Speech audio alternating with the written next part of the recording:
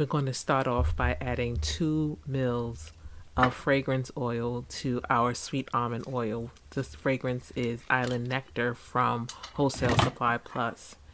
And in this container, we have 2 ounces of sweet almond oil.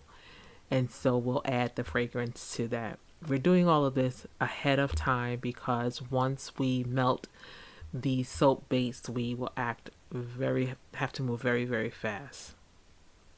So we're going to add that now, and then we'll set it aside.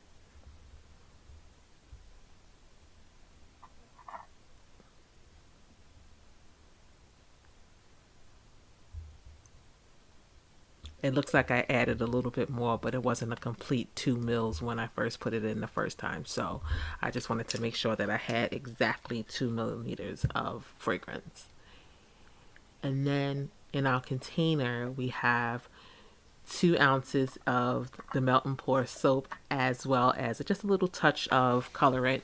It's a color block that I got from Wholesale Supply Plus. And so we put that in the microwave and melted it for 30 to 40 seconds.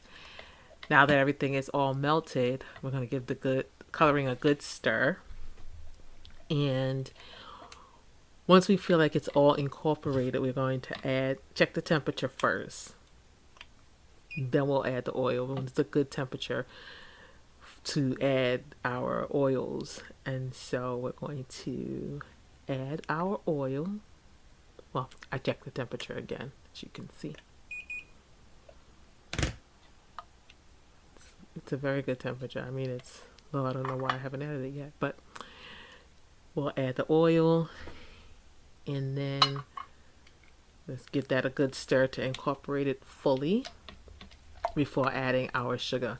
Now, once we add the sugar, we'll have to move really quickly because the soap base will seize up on us.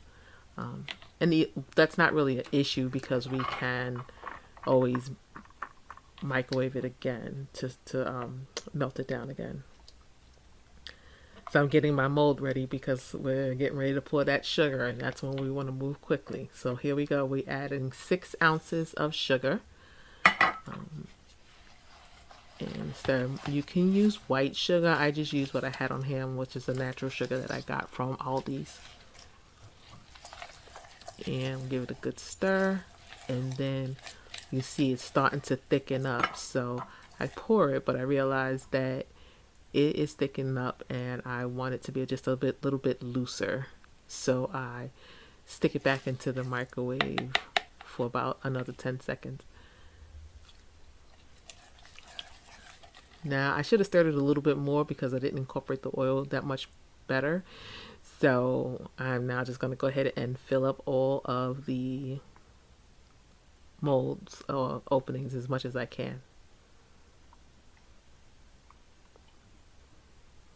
Do that and we will be back. So now that I've got them all filled, I can see how much of this excess oil is sitting out, and that's because I didn't really stir it too good at the end when I put it back in for those 10 seconds. I'm going to wipe off just a little bit of the oil, and then I let it sit. I'll get most of that oil off.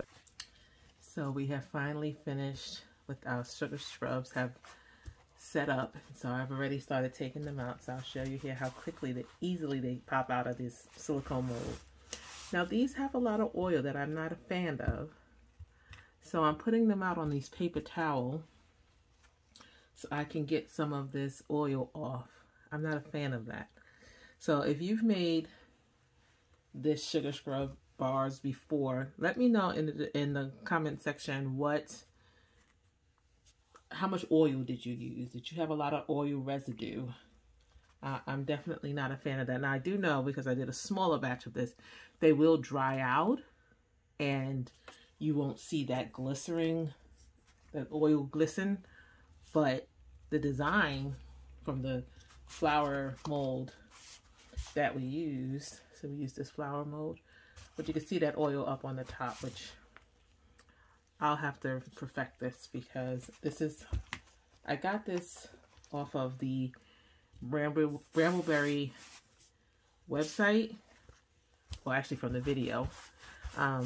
So I will link that in the description box below, but I'm not a fan of the oil. So I think it just has way too much oil. But like I said, I know it's going to dry out. So anyway, these are the bars. They have a softer feel, which is nice because once you get them in the shower, you can just break it up and use it. So that's good because some sugar scrub bars are very hard. So I will say that about these is that they are soft. I'll show you ones that I did as a test and how those came out. So let me go grab those so you can see how those came out. So if you look at these, I did this like a couple of days ago and just let them sit out to dry. And so it dries nicely. I'm not sure if you're seeing that. But it dries out nicely. So I'll leave these sit out for a couple of days and see how they do. Anyway, that is my version of the sugar scrub bars that I got from the Bramble Berry website. Again, I will link that website in the description box below. Please make sure to comment. Let me know if you have made sugar scrub bars, how they come out, maybe share some pictures, and have you used the amount of oil that they reference. So I won't link any of the specific ingredients. You can go to the Bramble Berry website. So anyway, thanks for watching.